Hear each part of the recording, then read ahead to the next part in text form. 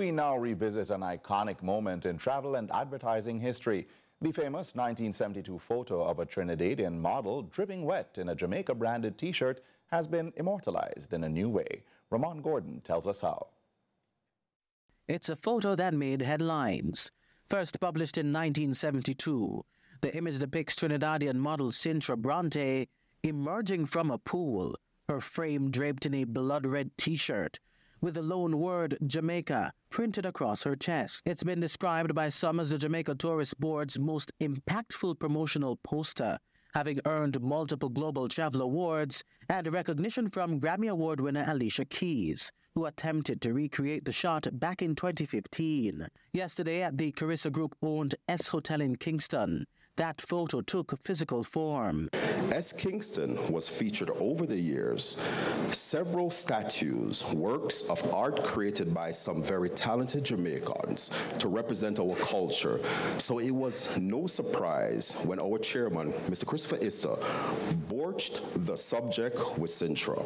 As she was in Jamaica, was a Jamaican icon, we asked if she would be open to the idea of us making a statue for her similar to that in the poster. She immediately agreed, and we said that there was to be one condition, that she would have to return when the sculpture was ready so that she could be here for the unveiling.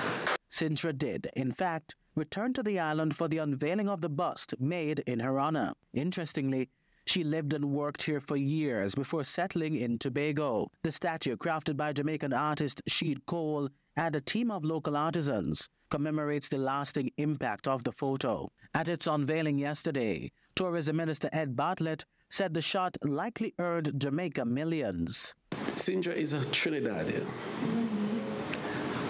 and she carried Jamaica's face worldwide.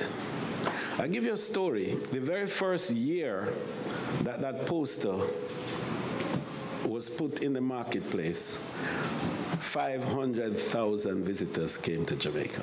Sintra stayed out of the spotlight for years after the photo went public, choosing instead to focus on her family and businesses back home.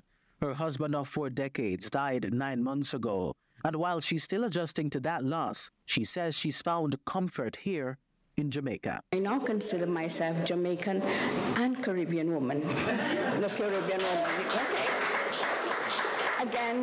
Again, Mr. Issa, thank you. Thank you for remembering me. Thank you, Mr. Your Honor, for remembering me also. To all of my fans, thank you. And it's so nice to know that I am appreciated. Ramon Gordon for CBM News.